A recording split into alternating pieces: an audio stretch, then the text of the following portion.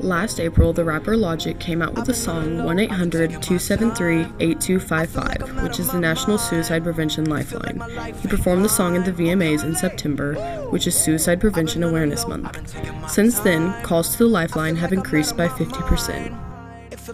One of Seaman High School's very own teachers has recently suffered a loss from suicide. I guess it kind of started one Thursday evening. We were going to go up to see my brother that weekend for the 4th of July this past summer, and that night I was out with some friends and I got a call from him and just said, hey, you may not come up this weekend. He was really frustrated. He and his fiance had kind of gotten into an argument about work, and shortly after I got a phone call from his fiance who said, hey, I don't know what your brother's told you, but we had a big argument, kind of boiled down to really finances is what it happened. And didn't surprise me a lot because my brother he's really, really good with people, but really, really bad with money. And so I didn't, kind of something that wasn't just a big shocker to me. And so she kind of told me the story, and so they agreed, or he, I guess, left that evening to go stay over. They had a neighbor's house that was empty, so that he was going to go sleep with the neighbors, and they were they were trying to work things out. And so I called my brother back, and I was going to, instead of going up there that weekend, then he was going to come up to Topeka and hang out with us. And it just, at the time, it didn't seem like a lot. I was a little bit worried. Then kind of as the evening got on, I started to kind of worry about my brother. I'd text him, hey, everything okay? Just seeing how you're doing. And it was, oh, I'm doing fine. I'll let you know in the morning how things are going. And by the next morning, I hadn't heard anything from him. And so about 9 o'clock that next morning, his fiance had called me and said, hey, have you heard anything from your brother? I said, I haven't heard anything. She said, oh, maybe he just went out to see some friends, and he left and was just trying to get away for a little bit. And so about 11 o'clock, I asked her if she'd go check on him, and because I couldn't get a hold of him, and she did, and she had found him. He had hung himself.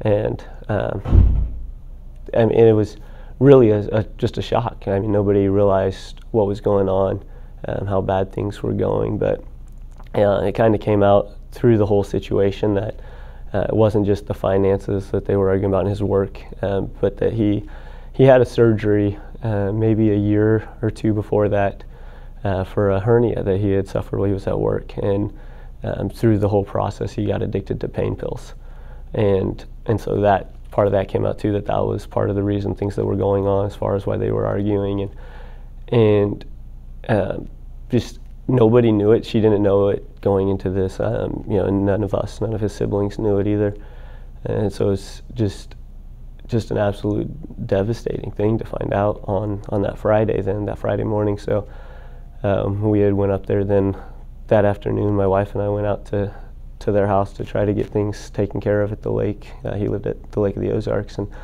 and so we were working there, and he had a 1-year-old daughter she had just turned 1 a month before that, and I look back at it and feel like there were a lot of things that maybe I missed. Maybe it was I could have done this better, and for a long time, for a while, for a few days, a week or so, I put a lot of blame on myself as far as what if I went up that night, when I talked to him instead of waiting till the next day.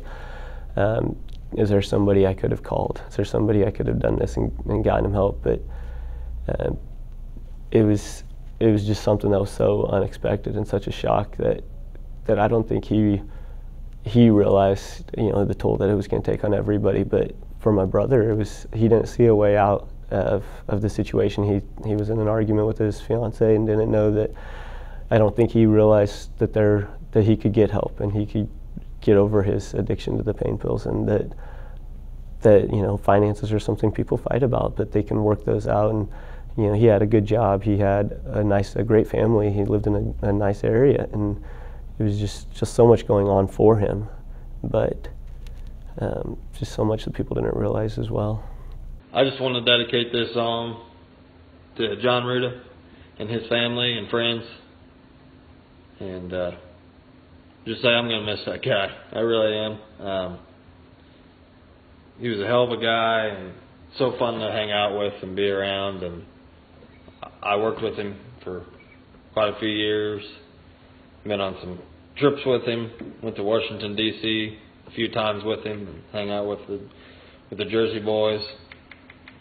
And we had some awesome times. That stuff I'll never forget. And just what a great person he was, and just want to remember the good times we had. So, without further ado, this is dedicated to him and his family and friends. So, hope you guys enjoy, and pray for his family, would you?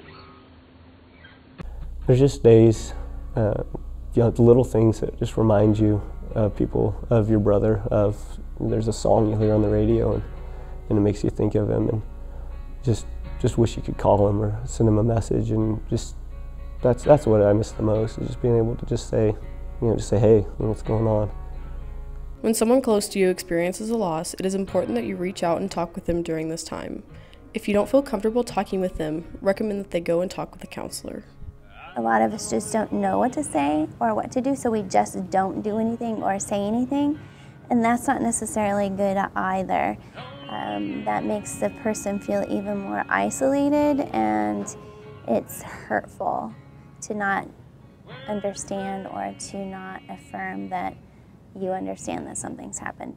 I think one thing also that kind of got me, I was taking classes, or I still am taking classes to become a school counselor, and we had, that next week, our unit was over depression and taking an inventory or an assessment to kind of measure depression. And as I went through, and it may be, like hindsight 2020, but you look at that, and my brother definitely would have fit into that scale, but there was never any help given. One of these signs would be some anxiety.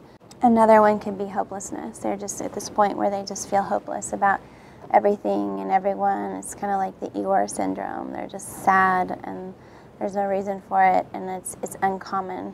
Another one is feeling withdrawn or isolating themselves. Another sign would be sleeping.